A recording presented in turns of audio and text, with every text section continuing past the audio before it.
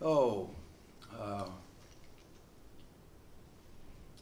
you know, we're all here, and we need to enjoy everything you get out of every day.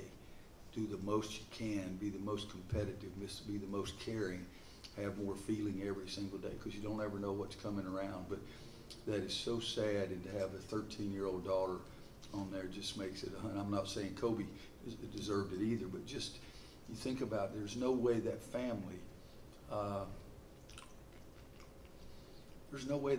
can ever get over this. I had one of my best friends lose a grandson to cancer, a 5-year-old, a year and a half ago, almost 2 years ago.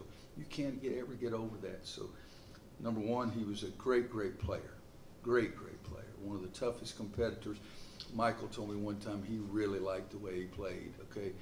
But I just think about the family. That's so hard to, what do you say, what do you do, what next step do you take? And so I just say they're in my thoughts and prayers, and it makes the game of basketball awfully small.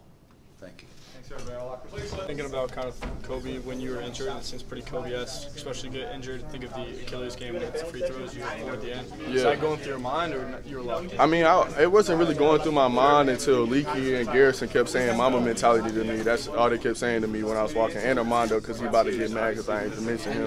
But they just kept saying, man, Kobe won't come out the game, keep playing, bro. So that just kept me stay focused and not really think about it.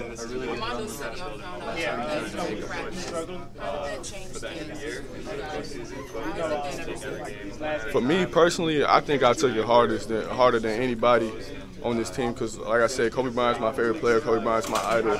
I mean, every day after practice, I get up shots after practice, and when I heard that news, I was devastated. It was like I couldn't even touch a basketball, look at basketball the whole day, because I was getting sad, because Kobe Bryant's the person who made me fall in love with the game. Like, my dad introduced me to basketball and showed me Kobe Bryant, and that made me fall in love with the game. So it hurt me a lot. What does that moment sort of teach you about how fragile life is? Where we were really good.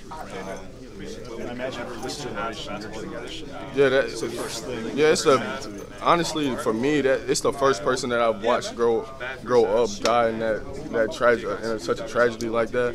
So it just made me think about just life, period, just how you can't take any moment for granted, and just playing basketball, man, enjoy it, and just work hard at everything so you don't have no regrets when it's your time to go. And I think that's the big thing about Kobe. He worked hard at everything that he did, so he didn't have any regrets in life, and he enjoyed the game, and he worked hard at it. So that's my mentality going forward. I'm going to just enjoy this game and just work hard and never take any moment for granted, and cherish every moment, and just cherish the people around you. I mean, it was just definitely sad just for somebody that iconic, just the way he passed, and also his daughter and the other people too. We learned about it during practice. It was just like, it changed our whole mood, but prayers out to him and his family.